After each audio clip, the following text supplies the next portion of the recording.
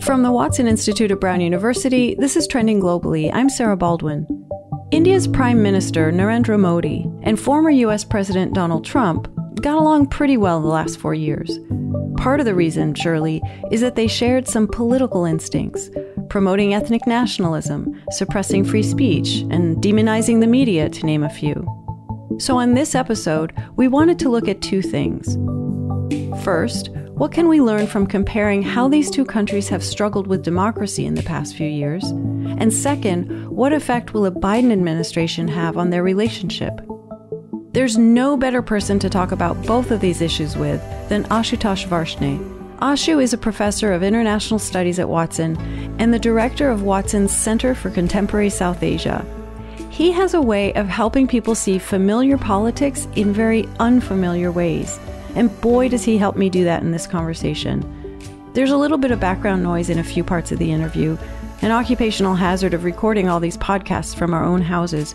So sorry in advance, but we don't think it should be too big a deal. We started by comparing India's recent anti-democratic moves to another country with whom President Biden is looking to forge a new path, China. Here's Ashu. Despite the decline in India's democratic vitality, it's no China, even now. One big difference is that elections determine who will run the government, who will be in power.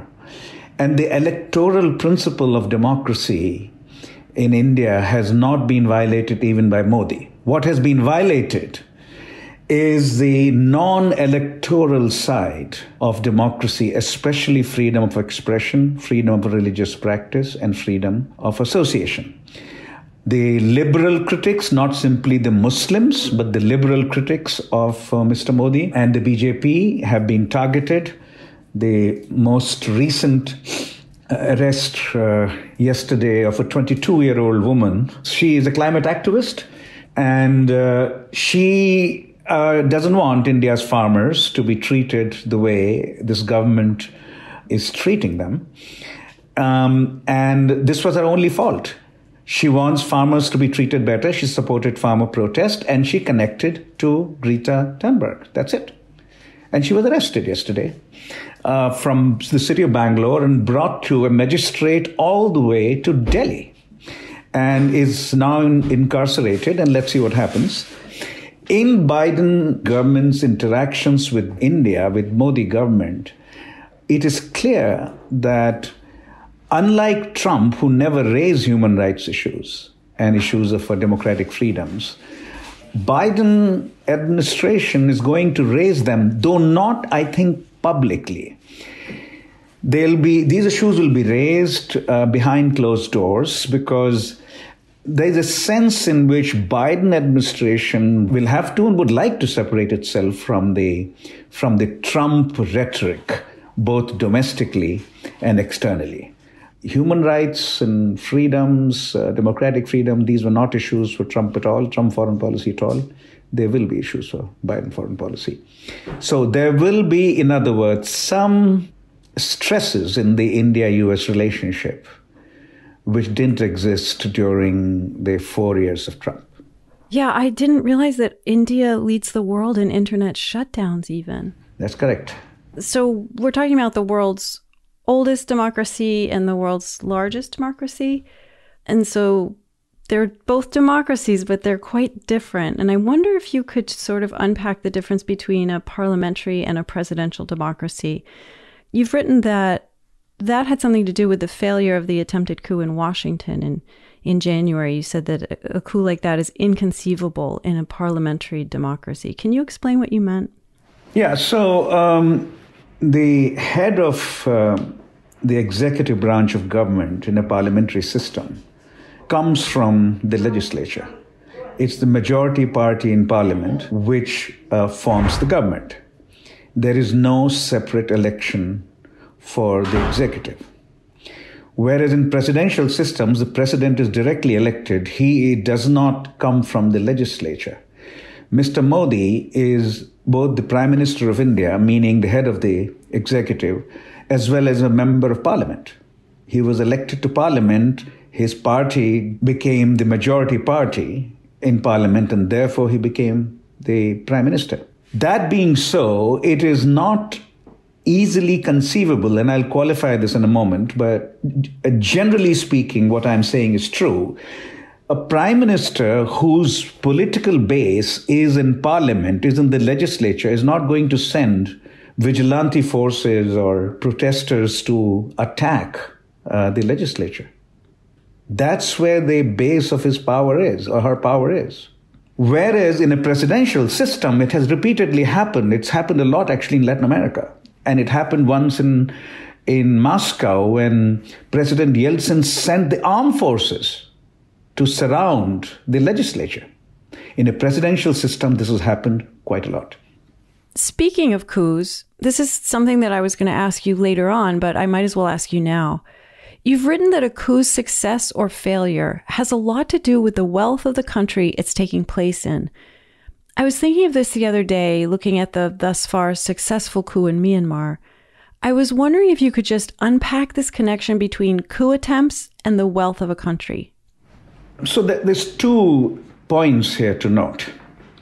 First, because the military did not support the vigilante forces on January 6th, and what would be called an attempted coup failed. It was not in a technical sense a coup.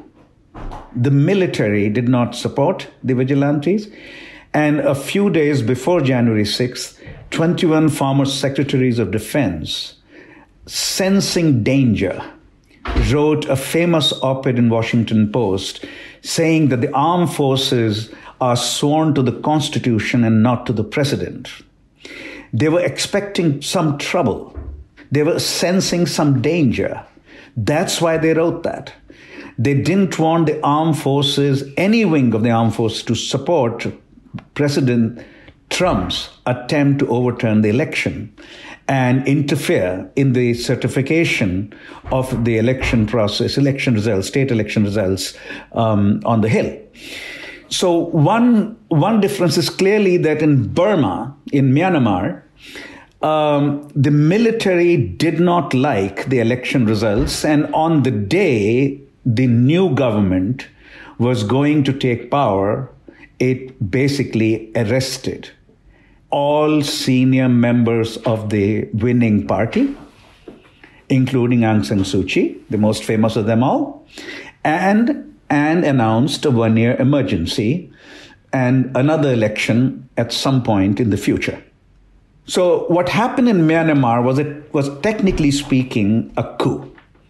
And what happened on January 6th in Washington was an attempted coup which failed primarily because the military did not support the plan of the powers that be at that time to overturn an election result. And is that success and failure tied to what you've written about richer and poorer countries? That's right. So the reason coups are more frequent in poorer countries is that the government is a very dominant player in the economy and society, much more so than in a richer country. So if you're thrown out of power in a rich country, you can start a consulting company. You can join a firm. You have lots of sources of independent, non-governmental or corporate activity which can keep you going. And you can also perhaps come back to power 4 years from now, 8 years from now, etc. So the government does not control virtually all sectors of the economy or all sectors of society. Even if it wants to, it cannot. That's the way richer economies and societies are set up.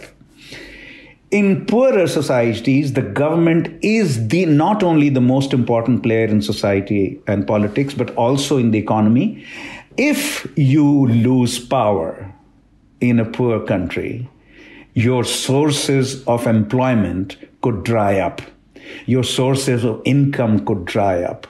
And your supporters could be by force snatched away from you. So that's why we say that in poorer democracies, politics is do or die affair. That's so interesting. But turning back to the US and India, how is the growth of ethnic nationalism similar and different in the two countries, in your view?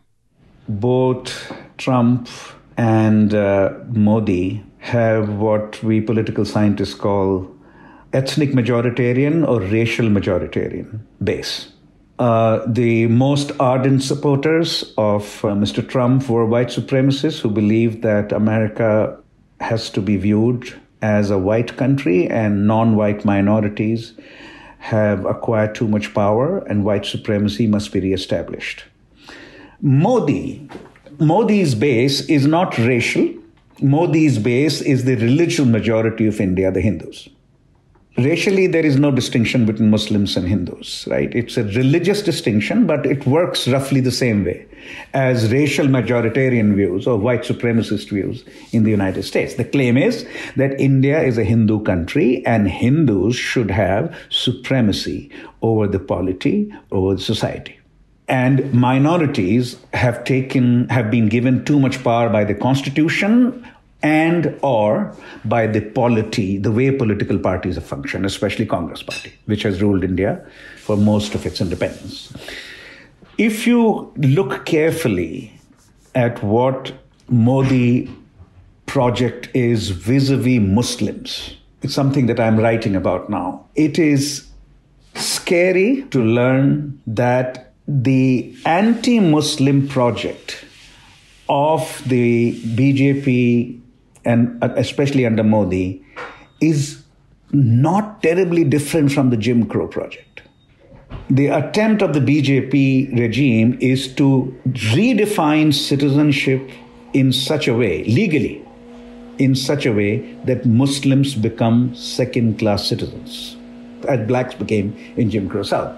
Second, it is not possible for India to send 190 million Muslim to Bangladesh, to Pakistan, the Muslim majority countries, and Afghanistan. You can't even create internment camps for that many people. So what is the project? The project can only be disenfranchisement. That is the only practical possibility if the project were to come to fruition. That would be the only practical thing they could do. Disenfranchise Muslims of India. They have an equal rights in every sense of the term by the Constitution, just as after Reconstruction. How did disenfranchisement come about? Legally, you couldn't challenge their citizenship, but by developing literacy criteria, by imposing poll taxes, right? And by developing a notion that if you had any incarceration on your record, you would not be allowed to vote.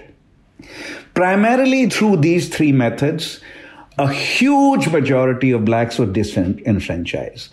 That is what BJP government, if it had its way, would like to do, not through these three methods, but by taking citizenship away from most Muslims of India.